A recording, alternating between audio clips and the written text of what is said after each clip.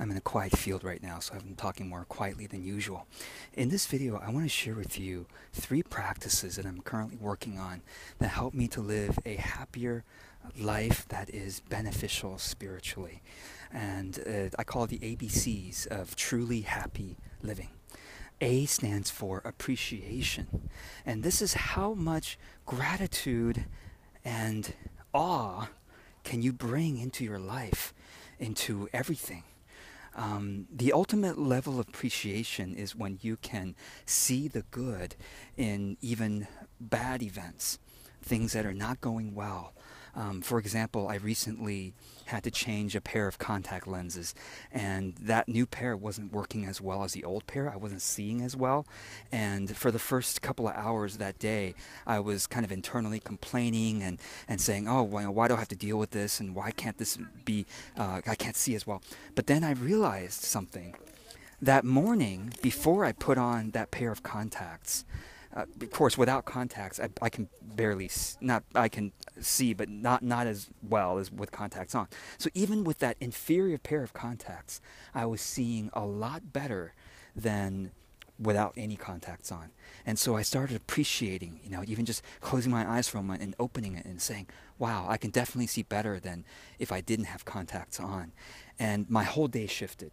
The rest of the day, even as I continued testing out this inferior pair of contacts, I was able to appreciate every time it came to mind and I opened my eyes again, how wonderful it is that the miracle of being able to see with this technologies, in my eyes, to be able to, your contact lenses. So can you appreciate even the things that are not going well? There's so many things right now, politically speaking, that some people, really, myself included, don't think are going well. But can we appreciate the things in our life that are going well, and then eventually bring our appreciation to that which isn't going well? I want to add a word here, and the word is miracle. There are so many miracles that happen in your life that if you only were to understand how amazing it is that you are able to do the things that you do and to live the life that you live, you would be in gratitude of the miracles that are happening all the time.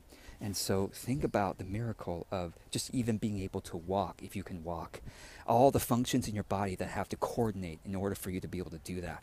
Think of the miracle of the modern society we live in, that I'm able to communicate this to you from wherever you are in the world, as long as you have internet and able to watch this video. And you can do the same thing. And so appreciation is the first practice. That stands for A. Excuse me. The second practice is beliefs.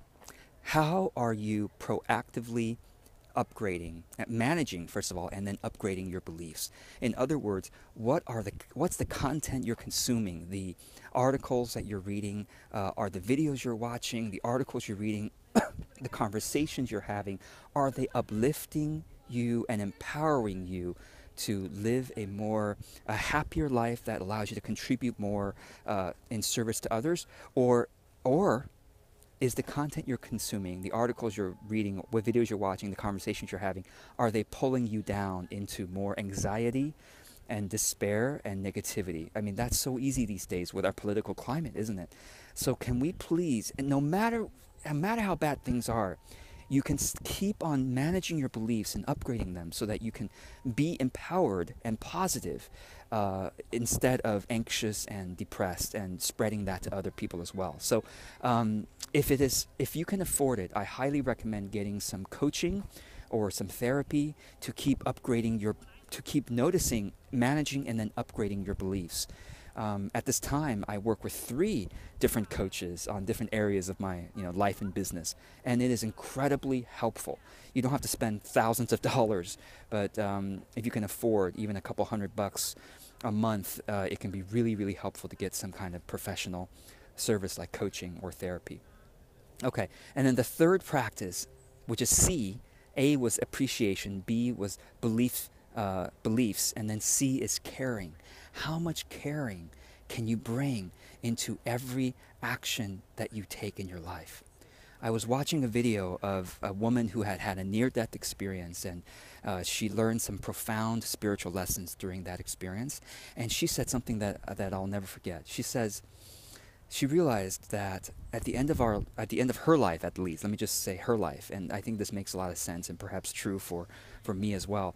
At the end of her life, what she will be what her life will be measured by is not how big of an impact she had in terms of the numbers of people she served, or the amount of money she made, and the number of fans she has on Facebook or whatever. But what her life will be measured by how much love she brought into her actions and her relationships. Even the smallest act, if she brought forth a great deal of love into that even smallest act, she the heavens would have been celebrating, the angels would have celebrated. And so that's my encouragement to you, is to bring your caring to everything that you do.